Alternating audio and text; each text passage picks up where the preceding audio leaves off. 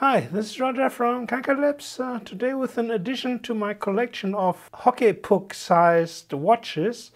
You might have seen my video where I described the original Nixie watch from David Forbes, aka Cathode Corner. But today I will talk about the Solder watch and the Solder Watch 2.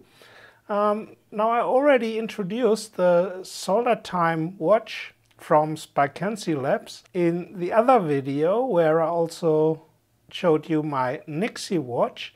And so let's talk about the Solder Watch 2 and take a closer look today.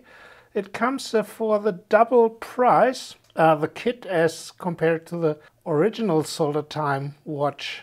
And as you can see, the original Solder Time watch is just a classical 4-digit 7-segment display with a PIC processor, and it just has a single knob. What both of them are missing is a kind of transparent film just to increase the contrast. As you can see how much the contrast is increased when I just use this transparent red film overlay. And let's take a look how the contrast is here. And you can see it's really bad. It's a 5x7 dot matrix display, all in all with 4 kind of digits. So it's all in all 7x40 pixels. And the first big difference is this very bad contrast. And if you move it, you do not see this here on camera, but if you move it, you even can see the display multiplex. The contrast can be improved quite substantially, also with a little piece of red transparent film. So I don't know why Spikency Labs do not sell. They have a laser cutter, so they could easily add a piece of cut out, laser cut red film that exactly fits into or onto the display. So both of the watches work with a microcontroller and an added Dallas Maxim real-time clock with a dedicated quartz crystal. Both of them are not trimmable, so they are not very accurate. They are about 1 minute off per month, so that's not very good. Might be due to the chosen 32 kilohertz quartz crystal and which perhaps has the wrong capacitors. Anyway, both clocks are powered by a lithium coin cell. I think it's a CR2032. And the microcontrollers here, this is a PIC. Here they are using the classical ATmega 328. So this one here is Arduino compatible. It even has a programming header that you can access without taking the clock apart. So if you have an FTDI USB to serial converter with this 6-pin header, you can program it from the outside. But you already could see one annoying thing. Here the lowest layer of this stack of acrylic sheets is so thin that when I put the Velcro strap through the slots, it immediately broke.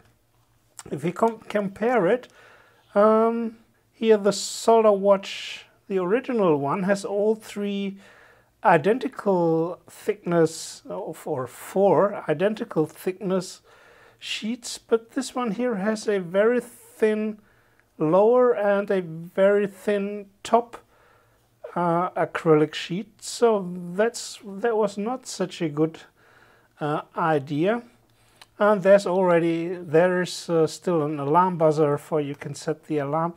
So all in all, I'm not so happy with this kind of advanced solder watch. Let's turn it on. It's barely readable. Of course, it has a few gadgets like, let's see, you can use a stopwatch And you have a scrolling text, barely readable. I'll try to improve this with a transparent red film. You can, of course, program that with text of your own. I think 24 characters or something like that is the maximum. And a worm, what's that for?